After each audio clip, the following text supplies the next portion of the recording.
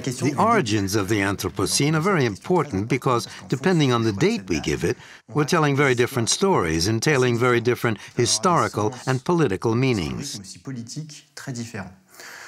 The standard, most commonly accepted version says that the Anthropocene began at the turn of the 18th and 19th centuries in the 1800s. It corresponds to the beginning of the Industrial Revolution, as coal begins to be used massively, particularly in England, since it can be transformed into a motor energy thanks to steam engines. That is the classical story of the Industrial Revolution and of the increase in coal consumption in industry, which will be the starting point of a new geological era. A second hypothesis is more controversial and tells us that man's impact on the atmosphere is traced back, particularly through the study of methane, to the beginning of rice cultivation, specifically in China. Rice cultivation is a culture which occurs partially underwater. Plants which rot under the water produce methane.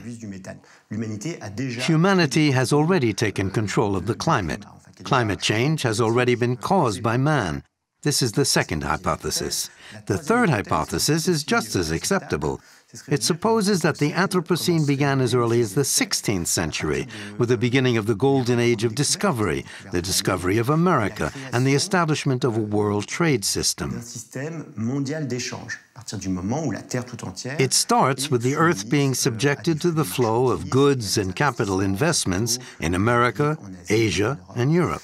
It equates to saying that the Industrial Revolution, the moment where man effectively, massively transformed the atmosphere, cannot be understood as something which appeared out of nowhere in 1800 with James Watt and the invention of the steam engine. The Industrial Revolution is anchored in economic exchanges, in the history of economic trade since the 16th century. When you think about the Industrial Revolution in 1800, you see that it was founded on the use of coal. What was the coal used for? It fueled steam engines, which in turn fueled textile machinery, machines which wove cotton fibers. And where was the cotton produced? In America, by slaves. This means that the Industrial Revolution in 1800 in England cannot be considered as being founded on cotton without taking into account triangular trade, trading slaves, well, capturing and selling slaves in America and Caribbean colonies. There are therefore three interesting theories, none of which is necessarily better than the others. There are three possible theories which tell very different stories. The first theory, which coincides with the beginning of the industrial era, tells a very European story. It's about the genius of European industrials pulling the entire planet into a new geological era, making it something everyone will try to imitate, etc. It's a story which is actually quite centered around England. The second theory tells us a very different story. It's about the agricultural revolution, or the invention of agriculture and the extension of agriculture as the origin of the Anthropocene. It's a story that involves the whole world. It's much more consensual in a way.